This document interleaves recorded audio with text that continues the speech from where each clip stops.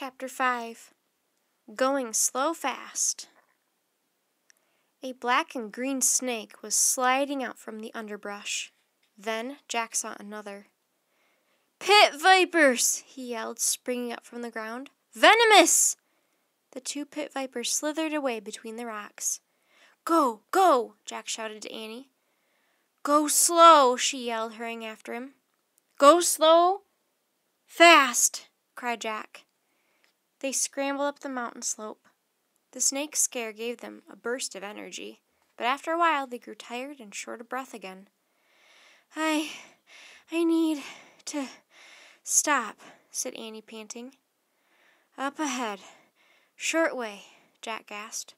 "A clearing. Keep going." Jack and Annie pushed themselves harder, climbing through brush and tall plants until they came to an open area. "Stop here." Jack could barely get the words out. Just below the misty mountain top, the forest had been cleared. A series of low stone walls had been built on the slope. Between the walls were narrow, flat fields. "What are these walls?" said Annie, still breathless. "I think they're called terraces," said Jack. "The walls keep rocks and mud from sliding down mountains." "Looks like a stairway for giants," said Annie. "I'll bet it leads up to the secret city." "Yeah," said Jack. "Let's rest again, figure stuff out, but first check for snakes." They both looked around carefully for snakes. "All clear," said Annie. She and Jack sank to the ground. They rested their backs against the first stone wall and took deep breaths. Jack felt sleepy and lightheaded. "Let's read about Old Mountain," he said. He pulled out their travel guide and looked in the index. "Here." He read, "In the language of the Incas, Machu Picchu means Old Mountain." "What? Machu Picchu?" said Jack, suddenly awake. "That's where Uncle Josh went," said Annie. "I saw his photos. He took a train up the mountain." "I know," said Jack. "Lots of tourists go to Machu Picchu. It's one of the wonders of the world, like the Great Wall of China." Jack turned the page. A photo showed crumbling stone ruins on a mountain ridge. The roofs of the building were gone. He read, "The fortress of Machu Picchu was built almost 600 years ago, at the height of the Inca Empire. It was a secret retreat for royal families and their guards and servants. Machu Picchu was active for only about 100 years. After the Inca Empire ended, the secret city fell into ruin and was forgotten until explorers discovered it in the early 20th century."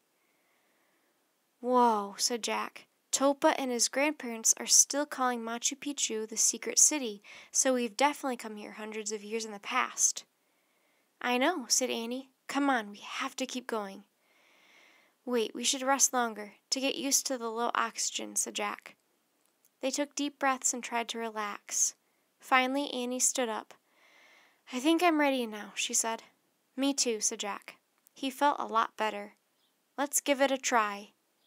He put away the travel guide, then turned to Annie. She gave him a thumbs up. Then she pointed toward the secret city. "I see a path," said Annie. She led the way to a pebble path that ran between the terraces up the slope. "Not too fast," said Jack. They slowly hiked up the path.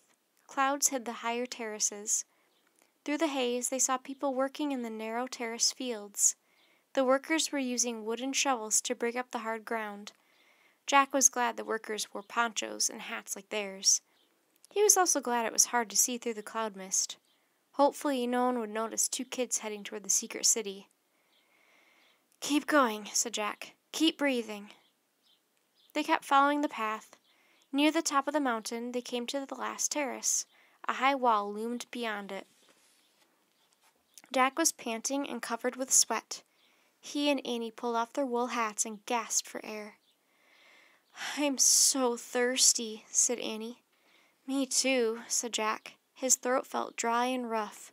"Keep going." They climbed onto a large boulder and looked over the wall. "Oh, man," breathed Jack. All the mist had cleared away from the high mountain ridge. In the dazzling sunlight stood the fortress of Machu Picchu.